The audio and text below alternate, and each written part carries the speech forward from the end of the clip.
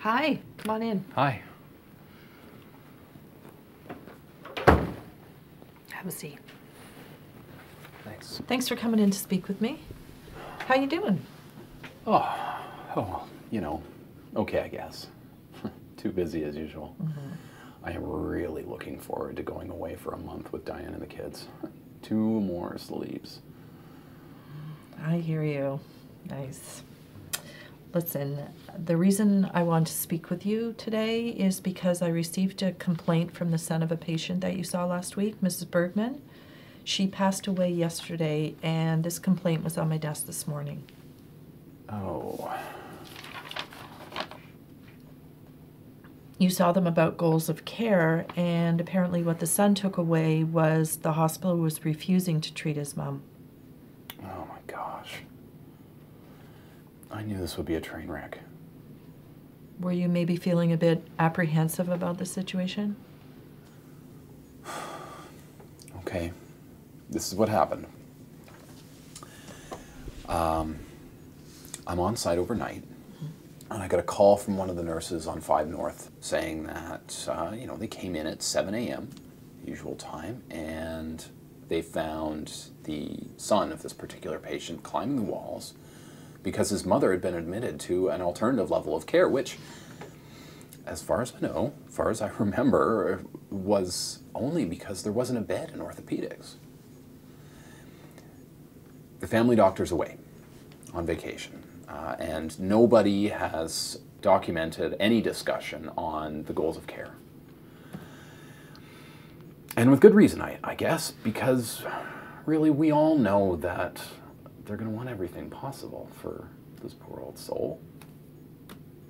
Anyway, the nurse reminds me that the patient has a life-limiting illness or 3, and the policy says blah, blah, blah. So I agree to go down and talk to them. I walk into the room, and the only thing on my mind is confirming what I already know they're going to ask for. But I see the patient, and I know instantly that I owe it to this poor lady to spare her as much suffering and pain and indignity as possible. So I decide to try and get across a few of the options, before they ask for every possible intervention. Anyway, that's what I try to do. And before I can get into the first sentence, the son goes bananas. He's claiming that I and the hospital are refusing his mom treatment and threatening to bring forth a formal complaint. So I back off. I say, okay. If that's the way you want it, then that's what we're going to do. I was only trying to help. Wow. Sounds like the whole thing was pretty stressful for you. And I'm wondering if maybe you're feeling a little bit upset and maybe you were wanting to have your helpful intentions understood. Yeah. Maybe not upset, maybe more discouraged. I feel for the guy. I mean, losing your mom is devastating, and who knows what else is going on there. But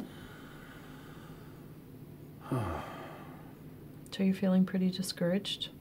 And I'm also hearing how much you care for the patient and her family, and I'm wondering if you would like acknowledgement of that. yeah, exactly. I mean, I never intended any of this to happen. Yeah. Definitely didn't intend it to end like this. And all I really wanted to do was spare the poor old woman some pain and suffering. I honestly feel like I'm just too exhausted to be able to effectively deal with this sort of complaint right now. Can it wait until I come back from my vacation? I mean, I would love to sit down with the family doctor and with the son and set things right, but I don't know that I can even think about something like this right now. Yeah, I hear you. Sounds like you're pretty tired right now, and you could use some much-needed rest and some time away. And I also understand you want to take the time to make a thoughtful response to the son and show him the respect you have for him. And I really do appreciate that. But I also know that you're going to be away for a month, and I'm guessing that Mr. Bergman probably wants a response sooner rather than later, or an acknowledgement at least.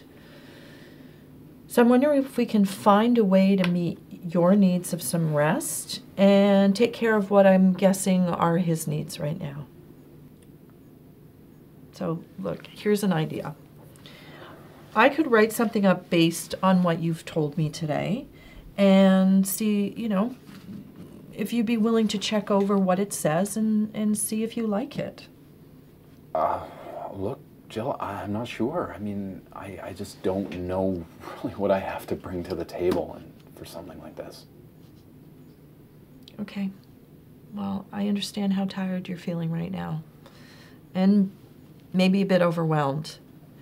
But I'd really like to help. So why don't we just work on it together right now, just for a couple minutes? Okay? Yeah, okay, sure. Great.